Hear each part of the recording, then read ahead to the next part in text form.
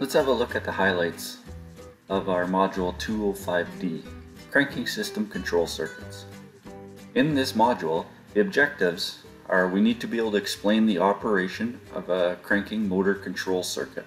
So what controls a cranking motor? To do that, we need to be able to interpret a system circuit diagram. We need to know how the operation of a cranking motor solenoid actually works.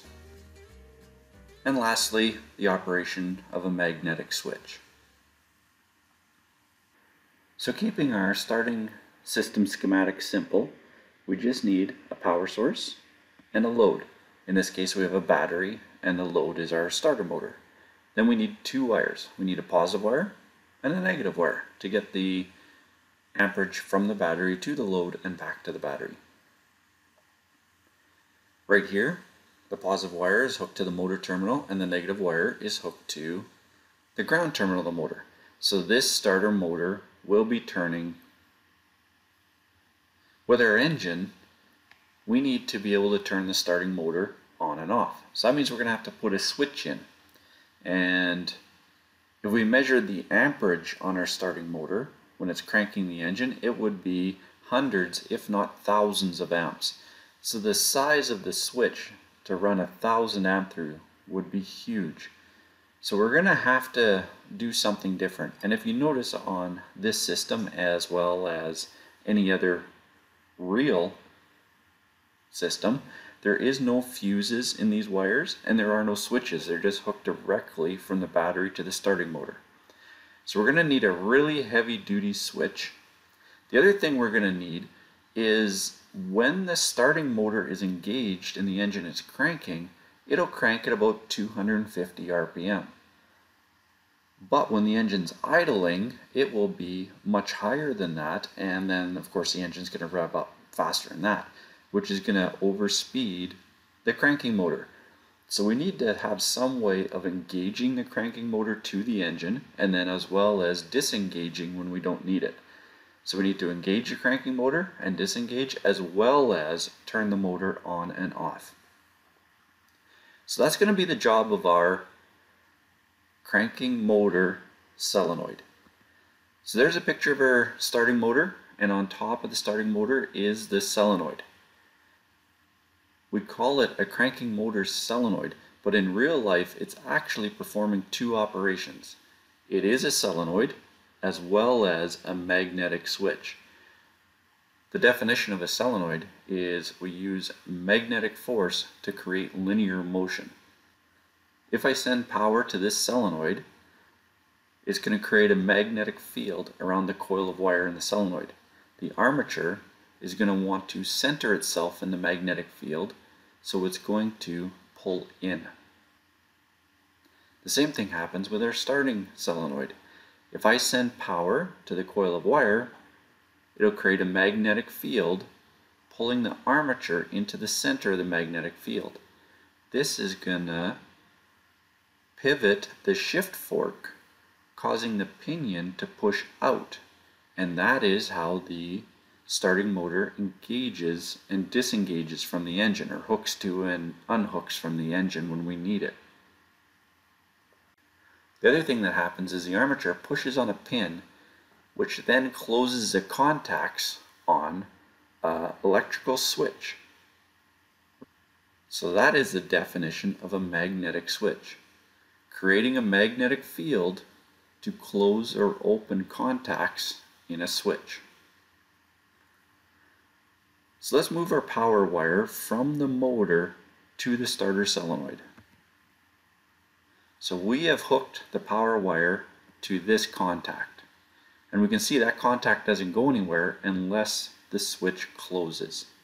So now we need something to get power to the coils of wire in the starter solenoid, and we need to be able to turn it on and off. So let's put in a switch, and we're going to need a wire to hook the switch to the starter solenoid right there. Now when we send power to the solenoid using the key, it is going to create a magnetic field in the pull-in and hold-in windings.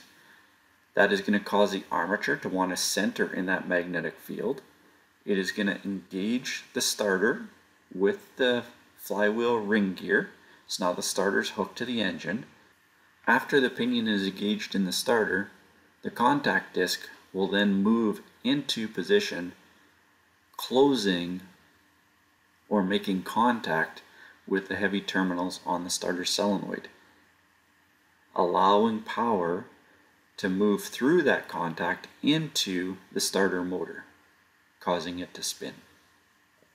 With this, we can get a little fancier. We could put in a clutch disconnect switch or maybe a neutral safety switch. We could possibly put in a pressure switch hooked to the engine oil, so if we have engine oil pressure, the starter can't operate. This wire may be running all over the cab, into the engine bay, down to the starter. We may want to be able to put a fuse in there so we can have a fuse in that system. Now our control circuit is only running the amperage required to fire or engage the pull-in and hold-in windings of the starter solenoid. If we measured those two windings, it would probably be somewhere between 50 and 100 amps. So now we have a circuit that's only flowing 50 or 100 amps, controlling a circuit that has hundreds, possibly thousands of amps flowing through it. Many starter control circuits are set up this way. In more modern equipment, where we may want to have smaller wires and smaller switches just simply because we don't have enough room, we could do something like this. We put a relay or a magnetic switch, which are the same thing, into the circuit. So now my control circuit is only firing or only carrying the amperage for the little coil of wire that's in the relay or the coil of wire that's in the magnetic switch. So instead of having to hold the 50 or 100 amps required to fire the starter solenoid, it could be the 0.1 or 3 amps to fire the relay or the magnetic switch. So our wires and switches could be a lot smaller and a lot cheaper, and we can run the magnetic switch or relay close to the starter and have much bigger wires running to it. So there's a magnetic switch using magnetic force to close contacts in a switch. Relays and mag switches are the same thing. We normally reserve the term magnetic switch for something a little more robust or can carry more amperage than your average relay. So now let's have a look at a real wiring schematic. So in this section we want to make sure we can interpret a schematic, which we've kind of already done with the simple drawings that we did. Here I just wanted to show you a real schematic and give you a little bit of insight into it in case you haven't used a schematic very much. Now this is a Caterpillar interactive schematic. Cat came up with these a few years ago. Schematics are more or less interactive depending on the type of machine and how new it is. So we picked the one for the Cat 287B. It's a track skid steer. Cat calls it a multi-terrain loader. This page here is just a how to use it page. Each manufacturer, if they have these, will have something different, so we're not going to worry too much about that. Generally your schematics on the front page of them will have what they're good for. So this schematic pertains to all of these skid steer loaders and multi-terrain loaders, and the one we wanted to look at was a 287B. You may want to come down and look at somewhere in there what serial number, and here our 287B is right here with ZSA 1 and up. So if your serial number doesn't fall into that, of course you're probably going to want to find the proper schematic. Nice thing about Cat's schematic is they have these schematic locations and machine locations, and then these are just the name of all the components. We'll come back and have a closer look at that.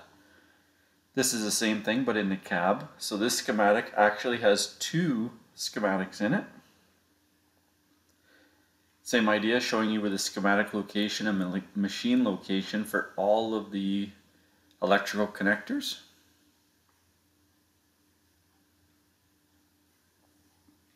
little bit of wiring information we won't worry too much about. A little bit of specs.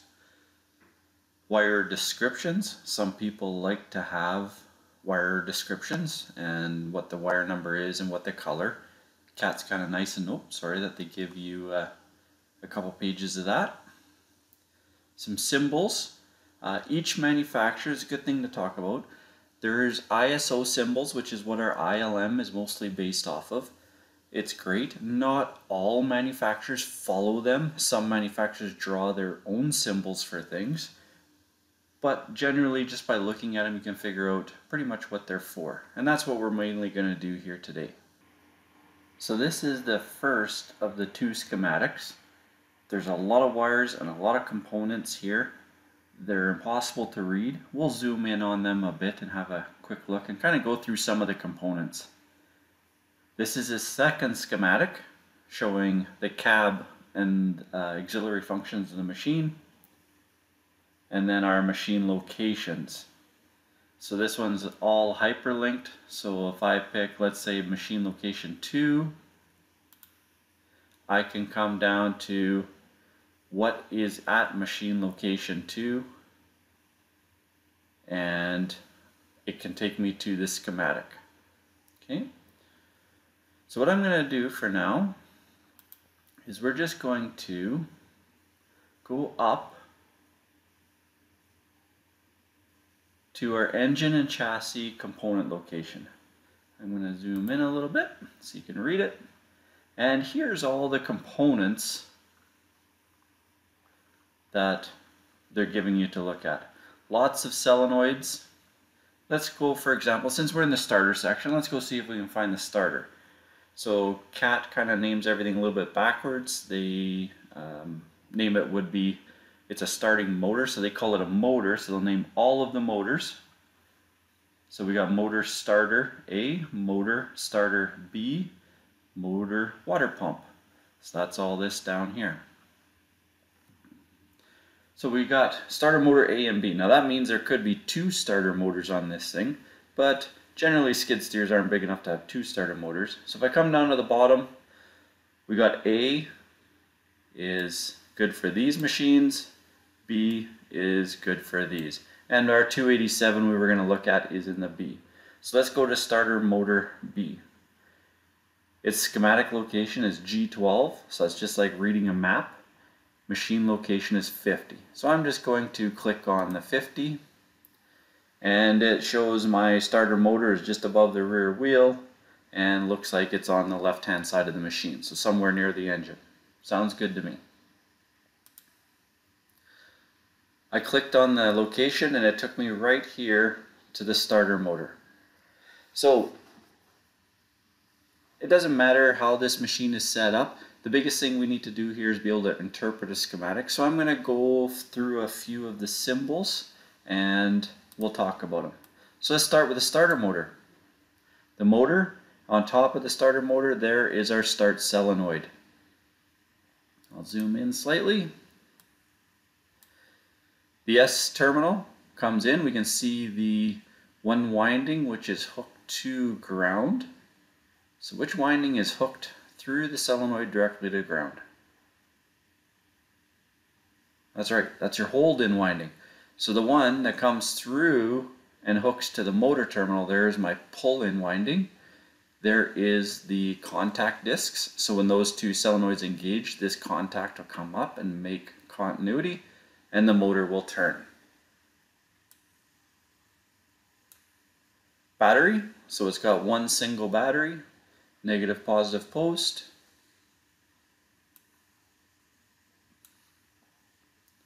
Here is a symbol for a breaker. It's a 30 amp breaker. The single fuse like this, it doesn't tell me if it's a type 1, type 2, or type 3 by this picture because they are not following the ISO symbol, but it does show me that it is a breaker. And this 1471739, that's a part number for the breaker. Part number for the starter is right there. Okay, I'm going to zoom out a little bit and we're going to go look at a few things here. Okay.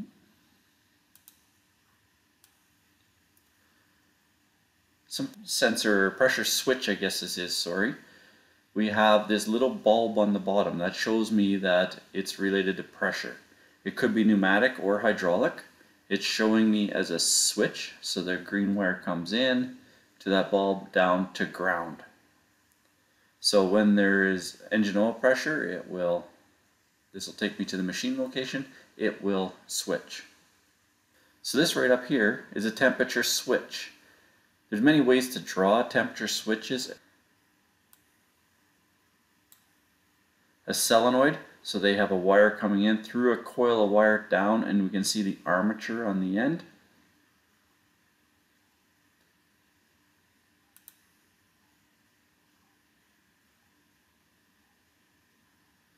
What else are we going to look at? Whoa, that's not what I wanted to do, sorry. Our relays. So there's a relay, similar to a magnetic switch. Relays generally they'll switch from one to the other. So on a 5-pin relay, pin 87A is always in continuity with pin 30. And then when this little coil of wire gets powered, it creates a magnetic field that'll pull this switch over to 87 and energize it. 4-pin relays work exactly like a magnetic switch.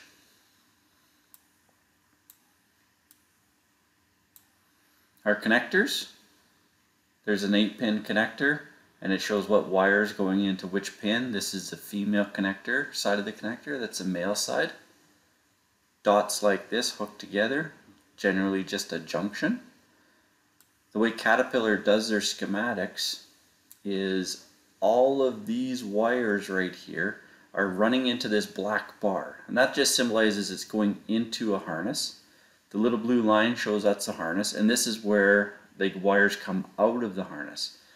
So if I wanted to follow, let's say this wire right here, P984, it's a yellow 18 gauge.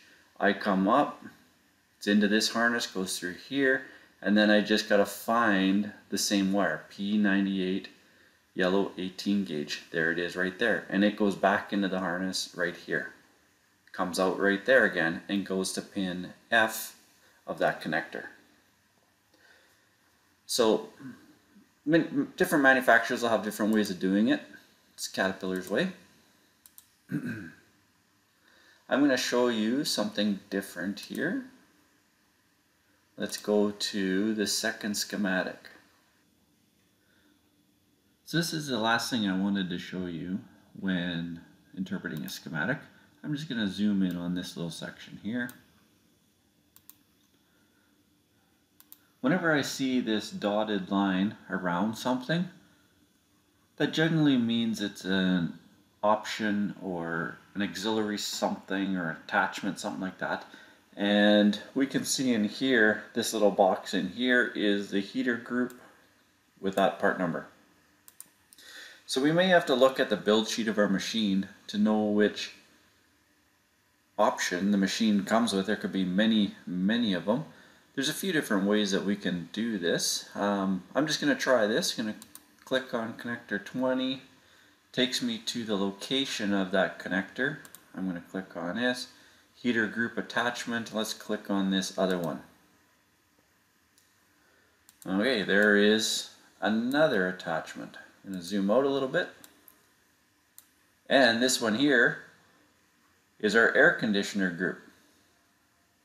So that is our part number for our air conditioner group. Same 4 wires, same connector, all that fun stuff. So this, it looks like this machine standard comes with an air conditioner, and if you just want a heater, it's actually an option. There may be others, not too sure. But anyways, it says these 2 connectors go to lower platform harness. So there's a few ways that we could get to that lower platform harness, and we could just search and try to find this connector 20. I'm not too sure how you want to do it, but since you're not here, we're going to do it my way. So I'm going to go back out. I'm going to go to the top of this schematic. We're going to just go and page down here a little bit. Oh, there's where I want. Nope, that's not it. Connector, okay, volume 1 of 2, engine and chassis. Connector 20, F10. I'm going to click that, and there it takes me to my harness. Connector 20, my 4-pin connector, the wires going to it. Of course, these just kind of go along and don't go anywhere. So that means, well, that's where our heater or our air conditioning wiring harness plugs into. So anytime you see the wires just end in a schematic, there usually is something on a different schematic that plugs into it. Well, I hope you found this informative, but I think that's about all I want to show you, so let's go do something else. So far, we've looked at the control circuit and how it works. We've looked at the starter motor's solenoid and how it engages. The last thing we need to do is talk about how the starter actually disengages. And to do that, we need to talk about magnetic fields. And the first thing we're going to talk about is how to measure the strength of a magnetic field. So it's pretty easy to do. All you got to do is measure the amount of amps that are flowing through the coil of our electromagnet, and then we just multiply that amperage by the number of wraps in the coil. So one thing to know and remember is the hold-in winding and the pull-in winding in that solenoid coil have the exact same number of wraps. So looking at this picture here, we can see that the pull-in winding has a very heavy wire and the hold-in winding has a very light wire. So it's a much smaller wire. Both of them happen to be 100 wraps of wire in this example. If we send the same 12 volts through both coils, the pull-in winding is drawing 36 amps and the hold-in winding is drawing 12 amps. So if we want to figure out our ampere turns, we just take, for the pull-in, 36 amps times 100 wraps equals 3600 ampere turns. And we do the same thing on the bottom, 12 times 100, 1200 ampere turns. The biggest thing to get out of this is to remember that the pull-in and the hold-in winding have the exact same number of wraps. It's very important. So going off of this, we've seen this already before. A few things we need to talk about here is, again, this is going to get a little hillbilly and I apologize already. The hold-in and the pull-in is a red, the hold-in is a blue. They have the same number of wraps and they're wrapped in the same direction. So if say the wire comes in, it goes over and away, over and away. Both coils are wrapped the same way. So I've got the motor terminal is hooked to the motor of the starter motor. So the green piece in there, that is our contact disc. We have a push button for a starter, quite a simple system. So let's talk about how this thing works. So this is going to get kind of hillbilly. Again, I apologize. This black piece we're looking at here with that spring, that is the contact disc for the motor. So there are no solenoid windings drawn in there. We're going to draw those right now. So I'm going to come off of here. We're going to come up. I'm just going to go like that. So, and let's say the coil is this way. And this one goes off to ground. So that is my hold-in winding. Let's put another coil. Exact same number of wraps and it hooks to the motor. So there's my pull-in winding. So let's go and close the switch. So I'm going to push down on the button and I'm going to close the switch. Now battery voltage flows down, flows through the switch and comes up into here, and we have plus there. That flows through this coil of winding and goes to ground. So this side of course is negative. The power also flows through this second winding and flows around to the motor terminal, and it goes through the motor windings, which we know are very heavy. They're basically really thick, heavy copper, so there's very little resistance in the motor. So this acts like it is a ground. It's hooked directly to ground. Power is flowing through the coil in this direction as well as flowing through the coil in that direction. So that's going to make this a south pole, this a north pole. This one here is going to be a north pole, this one's going to be a south pole. We said the hold-in winding was, I believe, 1200 ampere turns. The pull-in winding was, I think, 3600. Total 4800 ampere turns. Lots of magnetic force, and the contact disc slams into the contacts. Okay, so now our module says we're only allowed a 0.2 of a voltage drop across the contacts. So if this here is 12 volts, the least amount of voltage we could have here is 11.8. So we're just going to say it's a really good contact and it's 12 volts. So now I have 12 volts right here, which means I have 12 volts right there. We're going to get rid of that little minus sign. So there's 12 volts right here. I still have the starter switch pushed because the engine is cranking, so that means there's 12 volts right here. So if there's 12 volts here and 12 volts here, there's no current flow through that coil. So if we have no current flow, we don't have a north or a south pole. So my pull-in winding is now doing nothing. I still have the starter button pushed. There's still 12 volts here. There's still ground here. So my total ampere turns is 1200.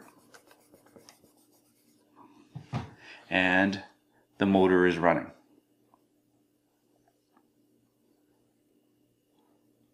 Now, this is where it gets kind of tricky. The engine starts.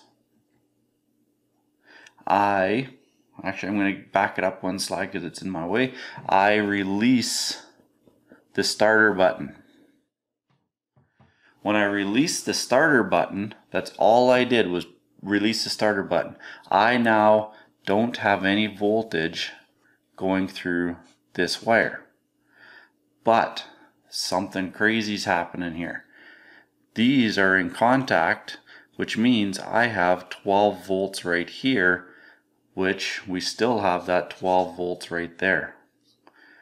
There is no voltage coming through this way, so is it possible for this voltage to travel through that coil of wire, come up and travel through this coil of wire and make it to ground? You bet there is. So those two coils are now in series with each other. So what happens is the voltage travels through this way and it comes around and travels the same direction through those two arrows. So if these are in series, we're going to end up with a voltage drop over here and a voltage drop over here. So if I figure out or put an amp clamp on here, there might be, because they're in series, there's going to be less amperage, but let's say there is 5 amps able to go through there. If I go 5 times 100 and 5 times 100, that's 500 plus another 500. That's 1000 ampere turns. That's very close to this. That starter may stay engaged and run even with the engine running and the button off. But with the wire or with the current flowing this way, this is going to make this a north pole. This is going to be, a south pole. This is going to be a north pole. So the current's flowing that way, goes around. This is still going to be a south pole. This is going to be a north pole. 5 times 100, 500 ampere turns. 5 times 100, 500 ampere turns. So that means we have the same magnetic force on both coils. South pole, north pole, south pole. They cancel each other out, and the spring pushes the contact discs away, releasing the starter. Now that happens very quickly. but it does happen. That is why these have to have the same amount of coils and wrapped in the same direction. Now let's talk about troubleshooting a little bit. It doesn't matter which coil we pick. Let's pick a coil. Well, I'll let you pick a coil. Good job. Let's pick the top one here. Let's short the top one. So what happened is our wraps, the wires, instead of wrapping around and around, the wires rub through and we have this happening. Starter button, I push it, power comes through. Push the starter button, power comes through both of the coils. One goes to ground, one goes to the motor. Creates a strong magnetic field. Because this is missing wraps, it's actually lowered its resistance. It may flow more than 10 amps. It's hard to tell. But anyways, we definitely have enough magnetic strength to engage this starter. And due to this lower resistance, it might flow 15 amps and have 50 wraps and be close to enough to hold the starter engaged. Motor starts spinning the engine. Engine fires up. I release the button. The contact disc is supplying power back through this way. Let's say we have 10 amps flowing this way at 10 times 100, which would equal 1,000 ampere turns. That same 10 amps flows through here, and let's say there's 50 wraps there. So 10 times 50 is 500. So this south pole, north pole has got 1,000 ampere turns. This opposite direction magnet has 500 ampere turns. So we canceled out 500, but there's still 500 more here, which means if I can hold that magnetic field there, the starter stays engaged. The motor runs while the engine is running, even with the starter button released. The starter remains engaged to the engine. It doesn't matter which coil we short. If we shorted this one and left that one good, it would do the exact same thing. The starter motor will run on. Okay, let's get rid of all these numbers and drawings.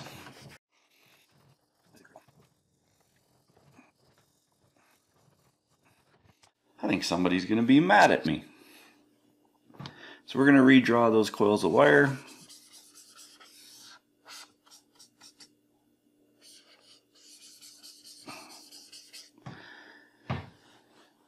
Now, let's talk about some other troubleshooting stuff. What would happen, or what's going to go on if my pull-in winding is open? So there's a break in my pull-in winding. What's going to happen to my starter when I hit the start button?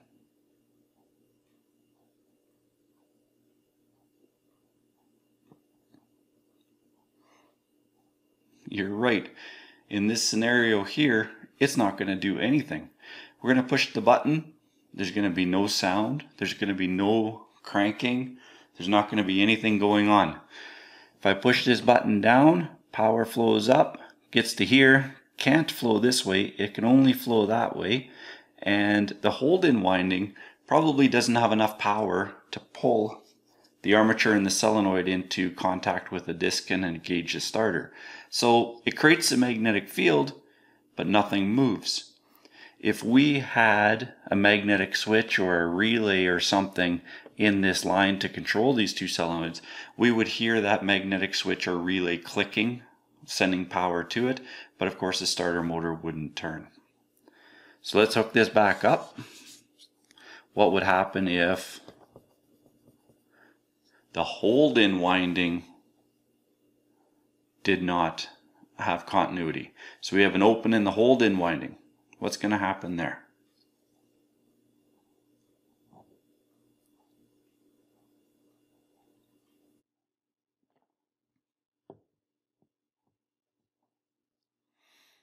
You're right.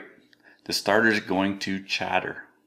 So when I push the button down, I send power in. Power comes to here, cannot go through the hold-in, but it can go through the pull-in winding.